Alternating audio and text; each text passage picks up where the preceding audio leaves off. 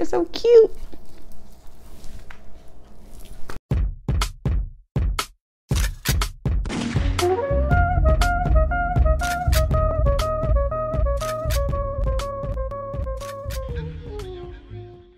Guys, and welcome back to my channel. If you're anything like me, you've probably been scouring the internet looking for tips and tricks to save money at Disney World, and I can honestly say I have been there.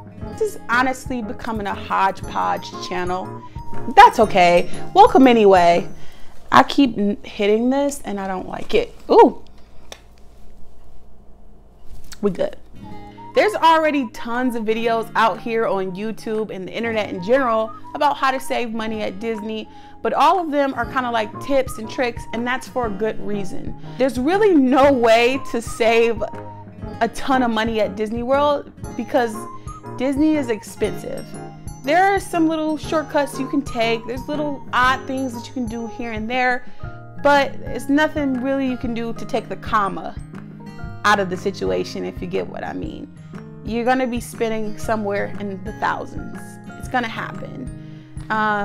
If you're lucky, you can maybe spend on the lower end of the thousands, and that's what I'm gonna help you guys do with these tips. Okay, so I have my tips in front of me. I wrote down 10 tips, and I'll give a brief explanation of why these tips work or why they may be useful to you. So I have it in front of me, so if you guys see me look down and read a little bit, that's what I'm doing. I'm trying to make sure that this video is as structured as possible without too much of that. You need to stop doing so much of this and do a little bit of that. Huh? Let's get started. Step number 1 to save money at Disney is book during off-season. Now, I use the term off-season lightly because there really is not an off-season. It stays busy 365 every day of the year. But you can expect smaller crowds between January and March, and then also at the beginning of September when everyone starts to go back to school. That's when the crowds will be smaller. So step number 2. A lot of people don't know this, but you can actually bring food into the Disney parks. You can't bring glass and you can't bring alcohol, but you can bring food. You can bring whatever you like to eat or drink. You can pack it in a bag, maybe a small cooler. A lot of people don't know that they can do that. And if you want to avoid buying snacks and food inside the park, which I can honestly tell you is very hard to do, because they even blow, I believe, scents of like vanilla throughout the park to make you hungry. I think that's how they do it. This is not me just talking. They actually do this. So it's really hard to avoid the food, but maybe if you bring in lunch or a snack, you can go to dinner inside the parks, or vice versa. You can switch it up. That can save you a lot of money because, as you know, not only are the parks expensive, but the food inside them are expensive as well. Step number 3 is buy your souvenirs ahead of time. Souvenirs are much cheaper if you buy them before you get anywhere near Disney. Once you get to those parks, you're going to be paying astronomical price for souvenirs. And to avoid that, you can actually pack your souvenirs in your bag before you go, especially if you have kids. They're going to see a lot of things. They're going to see toys, things that light up, Disney merchandise. You can pack that, take it to the parks, and when they start to ask for it, you just whip it out of your bag and be like, oh, look what I got you. I got this for you while you were on the ride, or I got this for you when you weren't looking, or I got this for you before we came. I don't know. I'm going to show you guys. These next few clips prove that you can find Disney products almost anywhere. We're starting off here at Walmart. This is the men's section. I found a ton of Disney shirts. Also, I highly recommend looking on Walmart's website. They have some great Disney items. This next store that we're in right now is Five and Below. I saw keychains, watches, stuffed animals. There are so many hidden gems in Five and Below. And of course, you're paying anything $5 and below. So this is the best place to go for more bang for your buck. They also had shirts, although the largest shirt size that I saw was about a 2X, but a huge variety. Highly recommend going to this place before any other. Surprisingly enough, there was a lot of Frozen. So if you have small children, especially girls, you're gonna find a lot of great products here. And then Forman Mills. This was actually shocking. A great surprise to find things at Forman Mills. But I even saw this onesie. Also saw some purses. I'm not actually sure if these could be purses or little kids' lunch bags, but they were super cute. And of course, you know, I saw one in Frozen as well. So before you guys go to Disney World, buy these products at home because you're going to be paying the top dollar, the highest price if you buy them in Disney. Okay, so number 4 is buy a rain poncho. I know this doesn't seem like it would be important, but it rains a lot in Orlando, and specifically it'll rain for short bursts. And while you're inside the park, some people do take cover, but for the most part, people pull out their rain ponchos and they keep it moving. They go to the next ride, they get on the next thing. Meanwhile, you could be somewhere taking cover and missing out on those rides, depending on how long the rain lasts. I got our rain poncho from Family Dollar. They sell them at Family Dollar, Dollar Tree, Dollar General. You can find rain ponchos, and I mean, it's just only a dollar, and you can just protect yourself from the rain. Because once you get down there, they do have rain ponchos, but they charge, I think, roughly like $14 for one inside the park. So you can save a couple of bucks by packing it ahead of time and just having it like that. You don't have to worry about it. The rainy seasons that you should primarily look out for is anywhere between June and September. That's their rainy season. So step number 5, book during times there are no holidays. This is a huge one. If you are around Easter, Christmas, and even Memorial Day, the tickets are going to be higher, the crowds are going to be larger.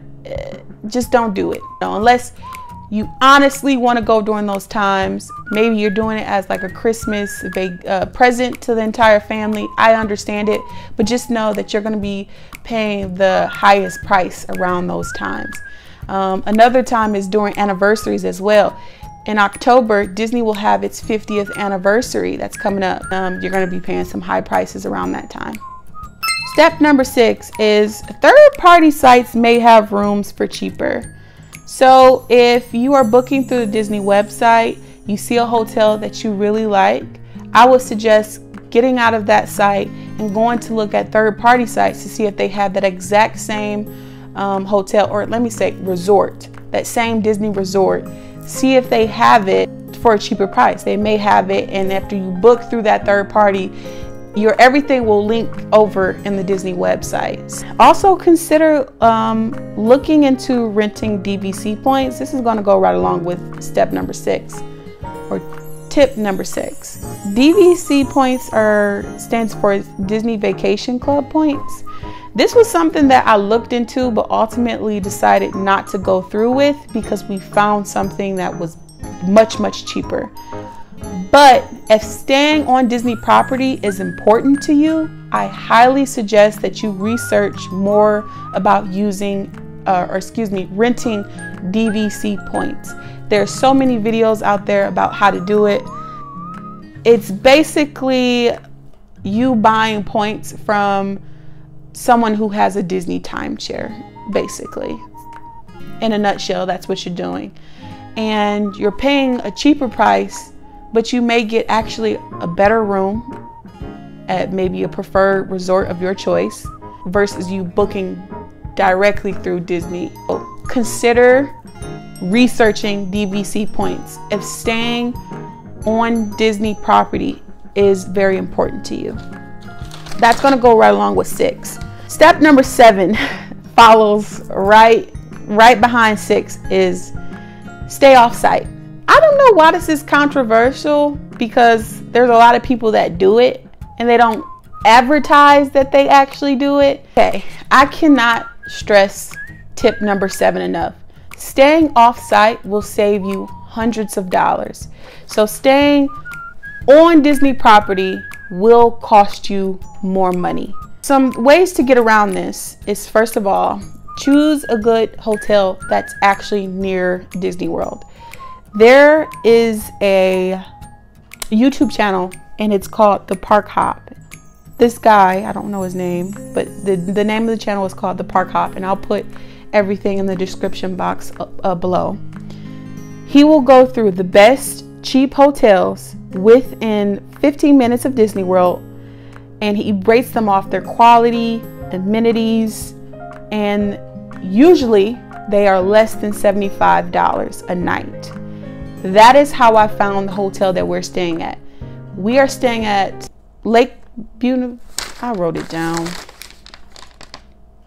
Rosen Inn Lake Buena Vista is where we're staying at. It's less than 5 minutes away from Disney World. They have 2 pools. They are actually a Walt Disney World, what is it called? Good Neighbor Hotel. So that's another option for you. If you don't want to pay the resort price and stay on site, you can always stay at a Walt Disney World Good Neighbor Hotel. And they have some type of connection or contract with Disney World for a better quality stay. So I'll put the link to that video below, but I found that video extremely helpful in deciding which hotels that were near the Disney World area that will work out for me. I chose a hotel that was not only a Good Neighbor Hotel, but like I said, offers shuttles, free shuttles to and from the park, offers $300 for a 5-night stay. Yeah, I know, amazing. You guys can check out the reviews. It's called the Rosen Inn Lake Buena Vista. It's not bad at all. And for that price, it was. But I want to start off by saying a little information that you may already know, but Disney World consists of 4 parks in no specific order: Epcot, Magic Kingdom, Hollywood, and Animal Kingdom. Cut out a park. Cut out a park. Yeah, I said it. Cut out a park. It's going to save you hundreds of dollars. You don't have to do this tip, but it worked out for us. For specifically, it wasn't about the money. It was about our time that we would spend there. If we cut out Animal Kingdom, we could shift all our plans over by a day and then use Saturday to actually go to Universal Studios Orlando. And that's ultimately what we decided to do. But just so you can have the information, maybe you wanted to just do Disney World and only Disney World. Cutting out Animal Kingdom and just focusing on the remaining 3 parks will save you some money. It will. You might not even miss that park. This is our, excuse my handwriting, but this is my handwritten list of all the must-do rides in each and every park. And of course, the list that came up the shortest was Animal Kingdom, and that's how I made our decision. There were so many classic rides that I wanted to ride inside of Universal Studios Orlando that I made that decision, and I cut out Animal Kingdom and replaced it with Universal Studios Orlando. If you were just doing Disney, and you know that Disney has 4 parks, consider what rides are the most important to you. If one park doesn't have that many rides or seems to interest you that much, cut it out. Just chuck it. And I know a lot of people are going to get angry about that, but I'm being honest with you. That's what I did. People who go to Disney World or make a living out of Disney World will tell you how fast they go through Animal Kingdom. There's not so much to do, and it's the smaller of the parks, of the 4 parks. Correct me if I'm wrong. Tip number 9 is kind of weak, but I should throw it in there. Book your flight 2 to 3 months in advance. It has been researched that the best time to book your flight is 2 to 3 months in advance. Not too far ahead, too close to when it's time to leave. 2 to 3 months is the sweet spot to book your flight. Consider not getting that park hopper option. When it comes time to go purchase your tickets through the Disney World website, they're going to ask you if you would like to do the park hopper option, where you can spend the majority of your time maybe at one park, or split half your time at one park and then hop over to another park, which I would say would be worth the money at any other time. But right now with the pandemic, you can only park hop starting at 2 p.m. And there's no guarantee that that park won't reach capacity when you are ready to go to that next park. And I don't know about you guys, but if I'm spending that extra money, I want to be guaranteed that I can actually travel to that park when I want to, as long as it's still open. I think Disney World is at 35% capacity right now because of the pandemic and everything that's happening. So keep that in mind. It may not be worth it. We decided to focus on one park per day and just forgo the park hopper option. And that saved us hundreds. Number 11. If you buy Disney ears in the parks, you can be paying anywhere from 30 to 35 bucks. Online at the Disney website, online at the Disney store, you'll be paying $29.99. I want to show you guys my ears that I purchased from Amazon. I got both of these ears. They came together like this for $14, actually $13.99. That's how much I paid. And I'll link below where you can find these ears, the name of the seller.